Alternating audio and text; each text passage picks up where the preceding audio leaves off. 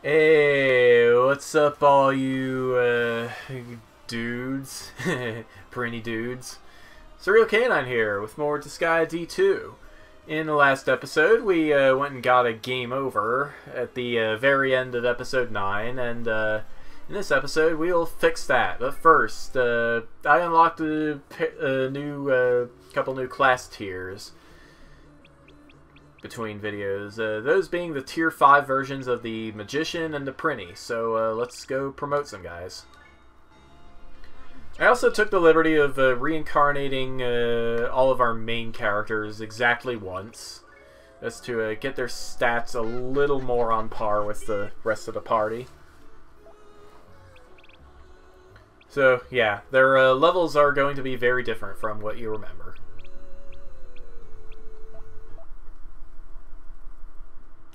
I also took the liberty of grinding Etna down to 0 hearts with at least 3 characters. We're going to be needing that for a bad ending in the next chapter. That being said, let's hope I can hold on to it, because come Friday night, I'm going to be charging right into this. My dad is staring at me like I'm a crazy man. So yeah, let's go. It's boss time. We just saw this.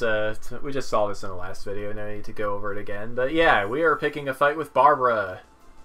She's only level 58. I do not predict there will be much of a problem, even if she has learned a new skill since the last time we fought her. By which I mean the Chapter 3 encounter.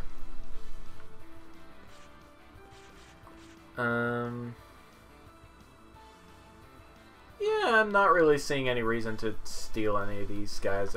Oh no, it's Sephiroth. Yeah. I don't see any equipment that's worth stealing, so let's just charge right in. This should be pretty fast.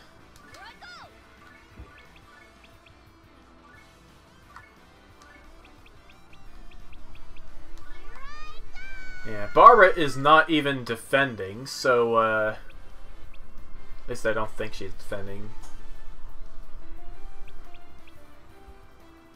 So let's just send in our brand new tier 5 spellcasters. You know what they say, wizards make the party go round.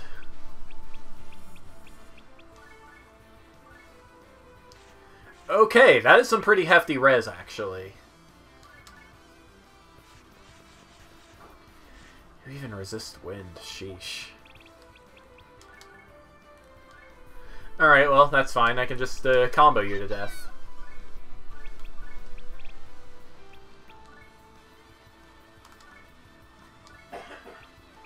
Here, Homestar. Sneak up behind and pick your killer axe and kill.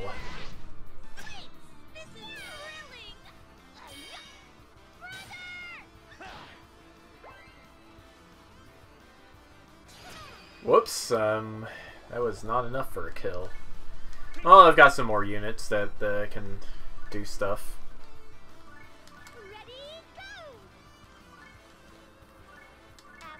This kind of works, I think. Kind of, sorta. Oh yeah, Reese also learned a new gun skill at 10 weapon proficiency.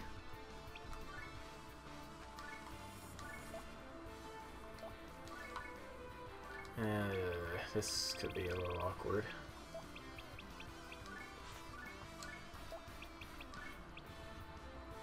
Oh well, Hurricane Slash followed by a Beast King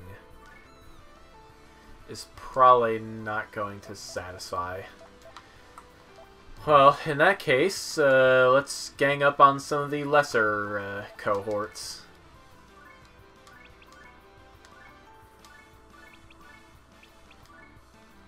That's probably not going to be worth a kill, but we'll have, I don't know, waiting to pick up the slack.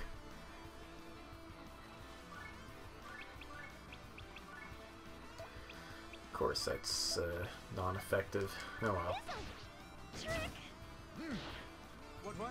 Okay. Alright, only 2 guys left. I'm probably going to lose Pingu on this turn, but hey. Another new... Oh, a new book skill I haven't seen. Oh no, it's Fujin and Raijin. Probably. You know, they're the Toho versions of Fujin and Raijin. Does that make them Aya and Raiko? Maybe.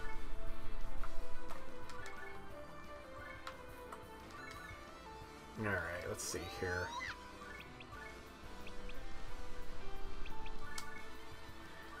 Alright, Cicely, finish her!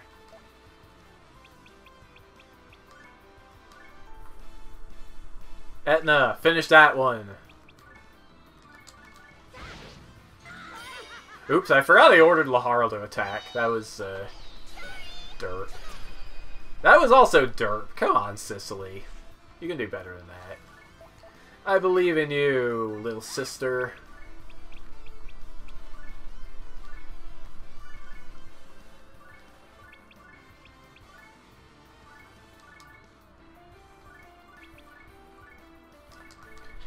Here. And nobody gets the kill. 32 HP! Barbara, you are stubborn. Here, Homestar. Finish her for me.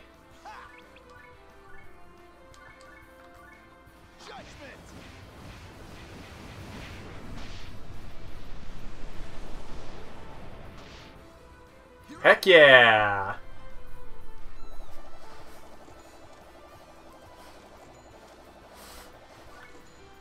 Alright, looks pretty good here. We are not skipping the demo. That would be extremely foolish, considering we're leading into the climax. Is what I'm doing wrong? If so, then what should I do? What do you want to do? Me? No one else knows what you want to do, so what is it that you want to do? I don't know. What should I do? You're hopeless. In that case, until you find an answer, serve me. You want to make Barbara your vassal? That's an order. You can't disobey orders, right? True. I got it. I'll become your vassal. And through that, I will find out what I want to do. Until then, as my master, give me any order you want. Fine. For your first order, you will call me Master. Give a guy a couple vassals and it goes right to his head. As you command, Master Overlord.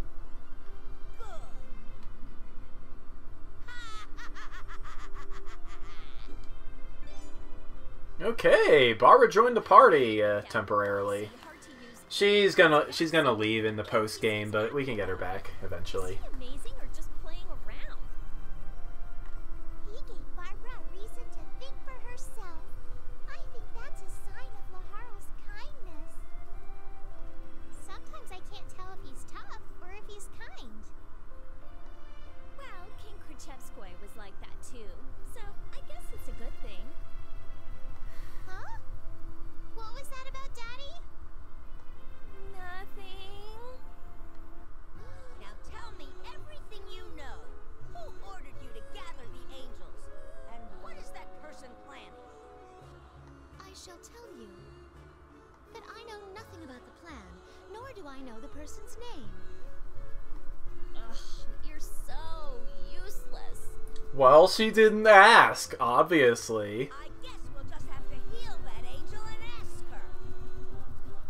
Oh yeah, we still need to help her. I do know where I was supposed to bring the angels. Deep inside this cave. So all the missing angels should be... As well as the criminal mastermind. We're closing in on the truth. I don't know who you are, but we're coming for you. I, the Overlord, will defeat you with my very own hands.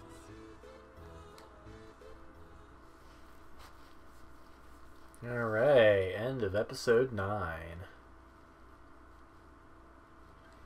Cicely, it was only only a short time, but it was fun. Good luck with being the prince's sister and all. Huh? What are you saying, Edna? Flan, I have to say I liked you better as a fallen angel, but good luck turning back into an angel. I'm rooting for ya. Stop it, Edna. You're making it sound like this is goodbye. And Prince, we've been through so much together, but I was happy to be your vassal. What? There's so much more I want to say, but I don't have any more time. This is it. Next time on Disgaea D2, A Brighter Darkness. Final episode, The Eternal Netherworld. Thanks for being there for me, everyone.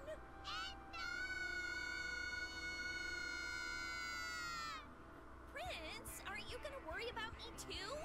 Are you gonna die because it's the last episode or something? Wow, you're really taking this seriously. Well, that doesn't bode well for our next bad ending. Not at all. Hey everyone, Surreal Canine here. Welcome back for some more Disgaea D2 character demos. First up, we have Pure Flan, who is just Flan with some upgrades. Pure Flan is available during the entirety of Episode 9, or in the post-game by passing a bill for 5,000 mana. I think it's called something like I Want to Be Pure Again. You can change back to regular Flan by passing a different bill. Pure Flan's has two changes from normal Flan. The first one is her ability has changed to Dangerous Revival, which increases her stats by the percentage of HP that she is healed. So, like, if she's almost dead, somebody gives her a full heal, she can raise her stats by, like, up to 99%, which is pretty cool. The other difference is she gets a new special skill, Extreme Love. This is what it looks like.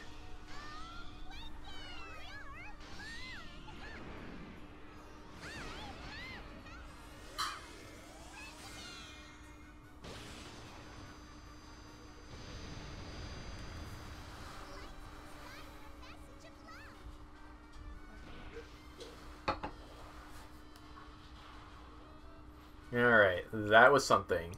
Next up, we have some angels to deal with. You unlock these guys by clearing Episode 8, the female angels, or... Let me check my notes here. Why do these always disappear behind the... Like, the taskbar even disappears. It's annoying. Right, so, to unlock a female angel, you either clear Episode 8 or have a level 100 plus Onyo Monk and Healer. kind of a strict requirement, and these guys aren't actually all that strong, I think. But yeah, you can kind of see here. Not you. You can kind of see here. I mean, their best ability or their best weapons are actually spears, bows, and swords, bows, and stabs. Excuse me, all of which are B rank at max level.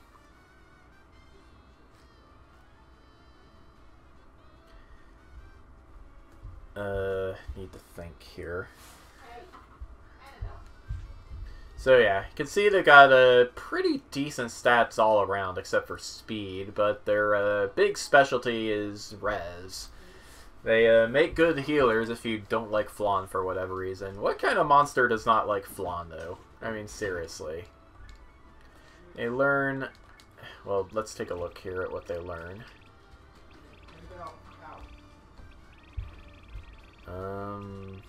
Good question. I thought they learned offensive magic. I guess they just learned the 3 tiers of healing spells and Espoir. Okay then. Abilities though. Angel Protection increases the defense of ally units by 58 adjacent allies by 50%. Angel Love decreases damage taken by other units by 20% from adjacent enemy units. So, in other words, it weakens adjacent enemies by 20% damage-wise. Angel Group increases defense power of adjacent units by 100% if surrounded by allies. So yeah, I mean, they're good, I guess they're good defense and support, but you don't exactly need defense and support in the Disgaea post-game. It's just not a thing. Next up, we have male angels. Similar to female angels, they are unlocked either by clearing Episode 8 or by having a level 100 plus Magic Knight and Priest. They're a bit more offensively geared than the female angels. As you can see, their stats favor swords, spears, and staves, not swords, bows, and staves, all of which, again, are rank B at their max tier. If these stats say otherwise, it's because they're apprenticed to Flan. And these are their basic stats. Res is pretty high up there. Seems like he ended up with a bit of variance attack-wise, but that's fine.